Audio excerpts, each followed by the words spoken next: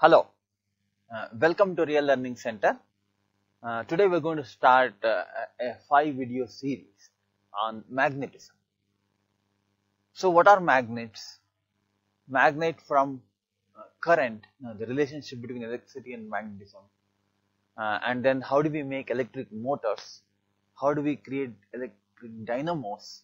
And what are the transformers?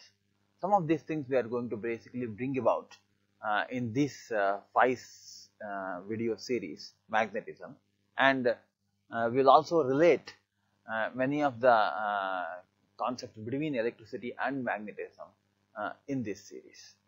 So keep watching. So let's move to the first video called What Are Magnets? It covers the fundamentals of magnetism. So just watch here. This is a small toy car. Okay. The toy car is sitting on a track, and the track is made up of magnets, and it is arranged in such a way that the car actually gets up from the ground and it actually moves without touching the ground. This is called levitation. You can now watch here the magnetic levitation and how fast the car is moving. This is levitating car. And magnetic levitation toys today are easily available in the market. You can see here, this is actually a simple demonstration of how you can actually levitate a small magnetic top, and you can make it fascinating, by putting a bubble around this and putting smoke around this, and all. It's very interesting. Okay, so and you can today see actually a lot of toys in a car. You can see a car levitating, and even a plant can levitate. Okay, so that is possible by using magnetism. So what are the properties of magnets that can make such fascinating toys? So let's take a look at them. Okay, now there are basically 3 properties of magnets that we need to know in order to define most of the aspects of magnetism. The first one, as you can see, is very simply the magnets actually attract iron. Okay. So that is one thing that every child plays with. Give him a magnet and a little bit of iron, you can keep playing with it. So it's very fascinating to see how it attracts. And secondly, you can see also that if you take 2 magnets, these magnets are actually having 2 poles, North Pole and South Pole, you can see. Okay, and if you bring them together near to each other, so what happens is interesting. Okay, you can see here, in the top they attracted, in the bottom they repelled, because you can see very well that the S and N actually attract. That means South Pole and North Pole, they attract. Okay, and South and South, they repel. Similarly, North and North, they repel. Okay. So to summarize all these 3, we can say actually that like poles repel and unlike poles like North and South attract. So this is the important second property of a magnet. Okay. And then third property that we can see is that it's in a way related to the second property, but you can separately also say that you can the magnetic compass needle that we talk about. This is a magnetic compass needle. Okay, this needle, we can see, is always showing north direction. So it aligns itself to north-south direction and not east-west. Okay, that is the property of a magnetic compass needle. So this, why that aligns to north-south and not east-west, so we will see that when we go a little forward and understand the magnetism a little better. Okay. Now, so they show north is the third property. So magnets attract iron, like poles repel, unlike poles attract, and they show north, magnetic compass needles. So these are the 3 properties with which we start our magnetism. So now the first question that came, that generally comes to anybody's mind is, what are these magnets? Are they different kind of elements? Like for example, we talk about copper, aluminum, all these things. So the magnets are not different kinds of elements. Okay, the magnet is a special property of already known elements. Now you can see that, for example, the magnets that you are seeing here have various shapes. Okay, the one which you see south-north written here is called a bar magnet. It is actually painted with those colors, but it is not the original color. It's actually a ferrite magnet. Okay, it is made up of iron. Okay. And this U magnet and the horseshoe magnet, all these are actually made up of iron. Okay, they're called ferrite magnets. And the one which is steel looking, it's called a rare earth magnet. It is made up of iron plus some rare earth elements like neodymium. It's made up of neodymium. These are very powerful magnets. The neodymium is actually quite powerful, and if you take this shows here several small discs attached to each other. So if you try to separate them in your hand, it is not very easy. Okay, you need to slip it away to be able to separate it. So magnets are these magnets can be very powerful. Okay, they have a lot of applications in the industry too. Now you can see if you ask a question, the magnets are not separate elements. They are like iron and some other nickel, and many other elements actually have, the metals actually can have magnetism. So when do these metals, when do they have magnetism and when do they not have magnetism? Okay, so that we will see. So now if you see here, why not all iron pieces magnets? Why are they not magnets?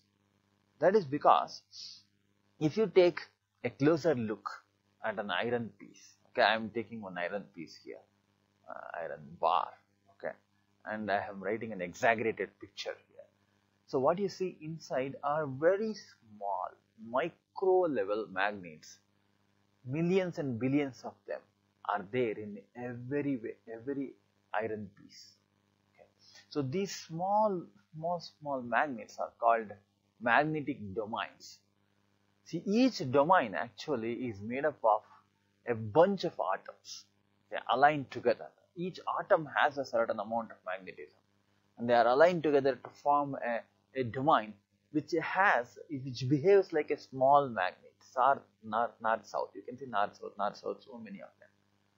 But each one of those domains are aligned in different directions. So they are not aligned in the same direction.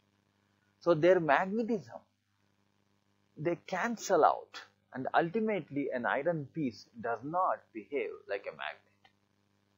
Yes. So, however, if you take the same iron piece and keep it in the presence of a very strong magnetic field, suppose, suddenly these small domains, they get aligned. Once they get aligned in one direction, they become powerful, and each one's magnetic power gets added up, and it becomes a magnet.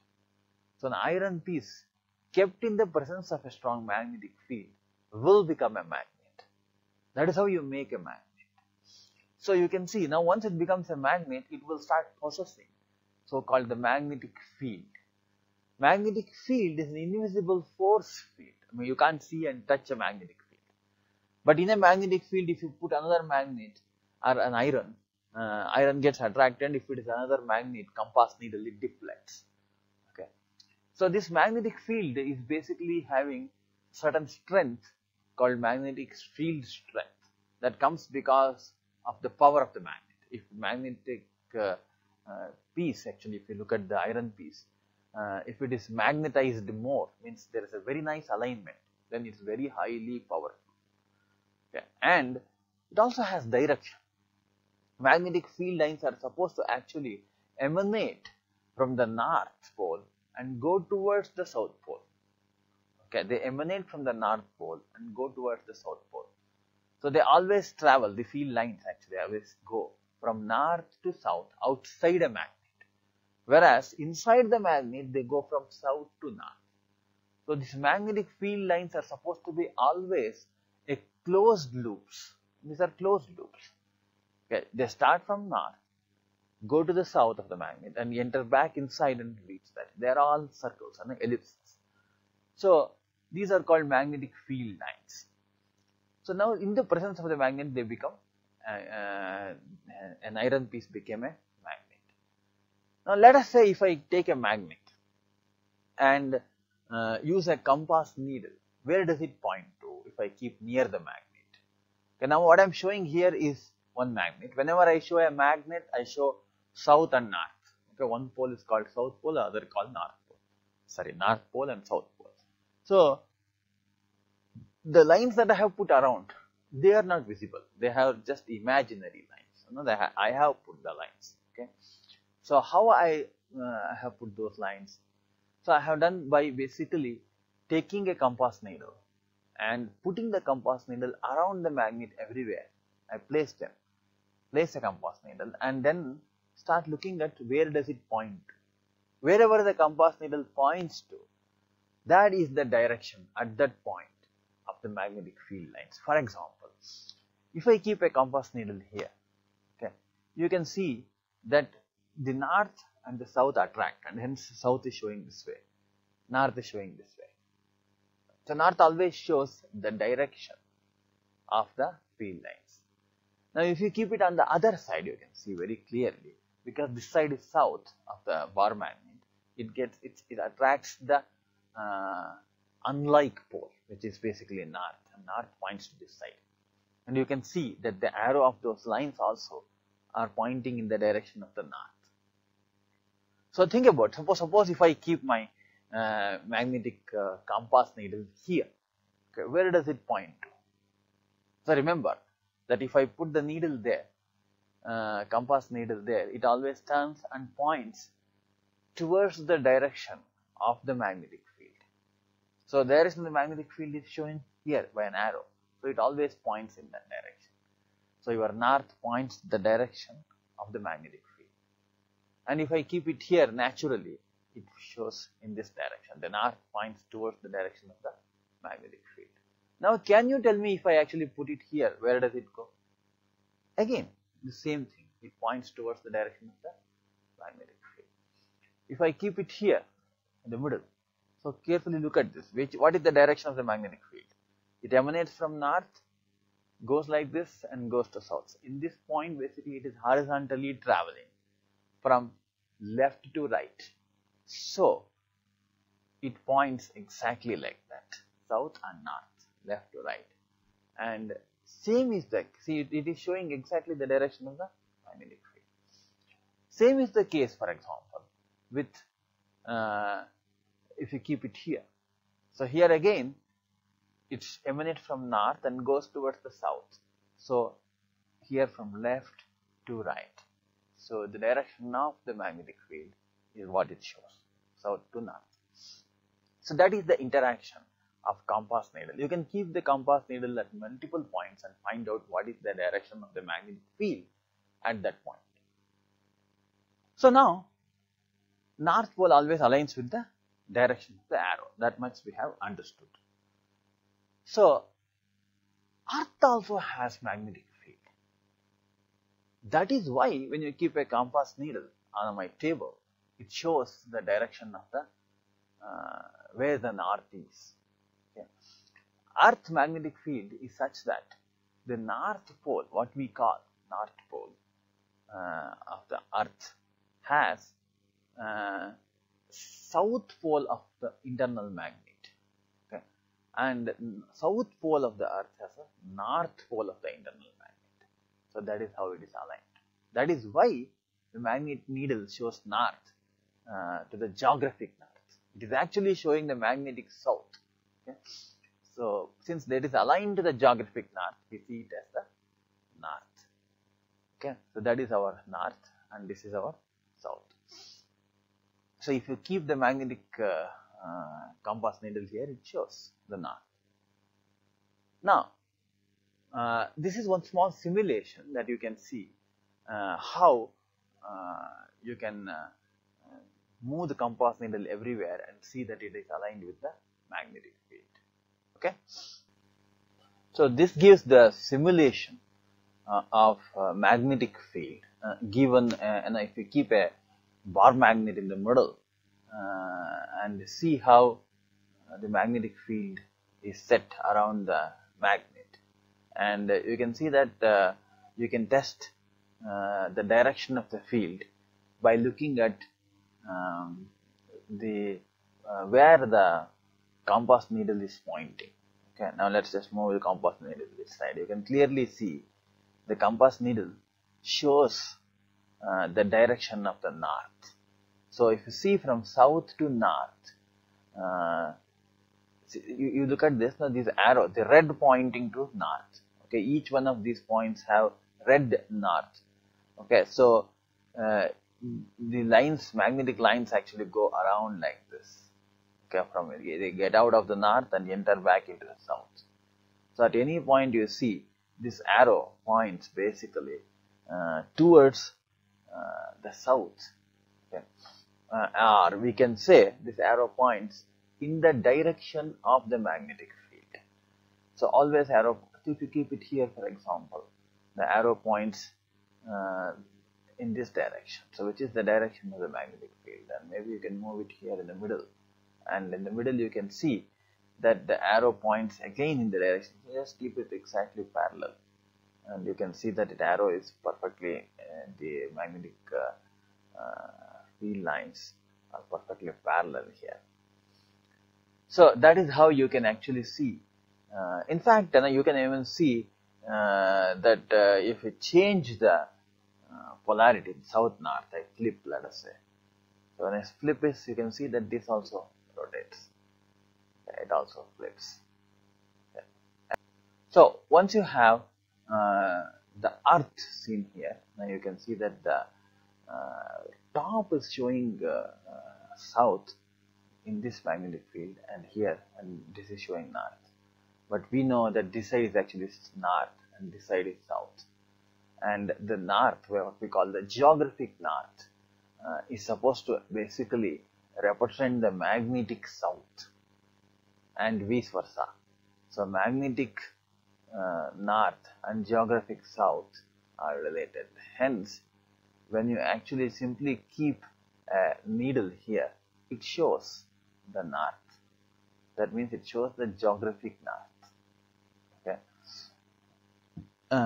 And then if you move this, let us say, the compass needle to another place, you can see it shows all the time, it shows the north, it dips here.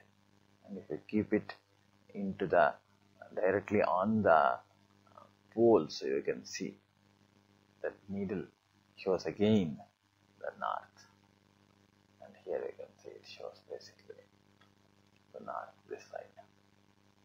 And if you come to the poles, this pole, south pole, you can see that this shows the south pole.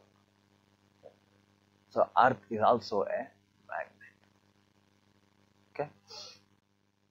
So now the next question that comes is, can we make a magnet? So if you keep an iron, let's say in this case I am keeping one small iron nail in the presence of a magnetic field, very near to the magnetic field. So if you keep it like this for days together, like months, and then you take out the iron piece, the nail, it would have become a magnet. So that is how you make a magnet. But what if I want to make a magnet here in the lab very quickly? I don't want to keep it for a very long time. Okay. So there is another method. So what you do is you take a nail, okay, and to the nail you actually rub using a magnet. If you have a magnet like this, and this is, let us say, this north pole, I keep rubbing it like this. But don't rub it like this. If you rub it like this, it will not become a magnet. You will have to make sure that the inside domains are all aligned. For that, you rub it in one direction, put your hand up and come back and rub it in another direction, same direction. Never change the direction. This is how you rub, so that internal domains are all aligned in one direction. And such a way of doing is called as a single touch method. So one touch, go, come back, one touch, like that. Don't keep doing this. Okay.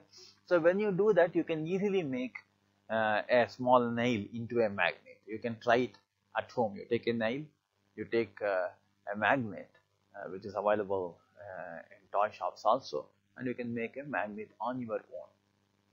More and more rubbing becomes more and more powerful magnet.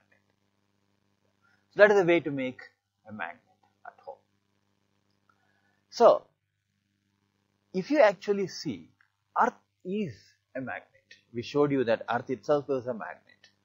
Okay, and that if you keep something in the Earth's magnetic field, will it not become a magnet is a question.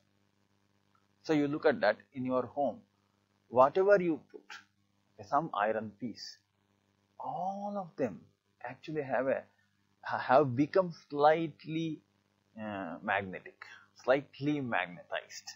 Okay, how do you find out? Let us say you take a can, okay, a food can, and at home, and you take your compass needle very near to that, and you can see small deflections that clearly tells us that the food can has become magnetized because of the Earth's magnetic field. And if you actually go near a refrigerator, which is made up of iron, or a file cabinet, whatever is made up of iron will actually become slightly magnetized because of the Earth's magnetic field. And you can actually even test it. Okay, what you do is you take the compass needle very near, and you can see that the food can has become a magnet, and it deflects a little bit. And now you turn around the food can like this upside down and keep it for a few more days, and then go and look at near the can and see whether the deflection is in the different direction. Because now if you turn it around, the magnetization should happen in the opposite direction. If that is the case, then you can actually conclude that Earth's magnetic field is influencing the iron anywhere, any piece of metal that we have around it has become a magnet. Okay, and not just that. Okay, if you see many of the biological, in biology also a magnet plays a very good role. Okay, so the pigeon that you see, okay, the pigeon actually has inside its head some magnetized material. Okay, and pigeon can sense the direction of the magnetic field. Like how we have multiple senses, pigeon has one more sense, which is called as a magnetic sense. The pigeon has a magnetic sense. So some of the animals we don't have. Some animals have this sense called magnetic sense. Okay? Pigeon is one such thing. Some bacteria also have magnetic sense. So what are the industrial applications of magnetism? Okay, so what you can see here is an MRI scanner, and where you can actually see inside our body, even the head, everywhere. Through using magnetism, we can actually scan inside. Okay, so how the magnetism is used there is a very complex thing that we will understand by the time we probably finish our magnetism. Okay, and another very interesting thing in the industry we can see is so-called magnetic levitation trains. Okay, there are trains which are in Japan. They are called bullet trains. These trains actually, the real trains, when they go very very fast, like 300-400 kilometers per hour, and they travel on a magnetic line where there is a levitation. Okay, unlike poles repel, you can create that and make it stand with a small few centimeters away from the ground, so that there will be no friction, and hence it can travel very fast. So these are called maglev trains. These are some of the applications of magnetism. So what have we covered today? We just tried to understand what are magnets, and then we have still need to go 4 more videos to get a hang of concepts around magnetism. So before moving forward, let's just put some questions and see whether we can actually answer them. Okay, so the first question that I have is, in what direction would a compass needle point if it were to rotate in all directions when taken to the Earth's north pole? You go to Arctic, Earth's north pole, and keep a compass needle and allow it to rotate wherever it wants to. And how does it, what direction does it show? So think and answer this. I'm not going to answer. So you have to think and answer. And second question is, how do you make a compass needle if you are given a small magnetized needle and a rubber cork? I'll give you a small magnetized needle and a rubber cork. So where will you put that so that it can easily rotate? It is not so much a magnetism question. It is a common sense question. Think about it. So if you keep here, it should rotate and show the north. You are given one small needle and one cork and nothing else. So what if we humans had another sense organ, like we have 5, no, one more sense organ that could sense the magnetic field, the power of the magnetic field and the direction. If we had, what could have happened? Think about that. It's just an exploration. There is nothing like a right answer or a wrong answer. Explore it. That's how you learn science. Okay. So all the best. So let's come back with the second video. Okay. Thank you.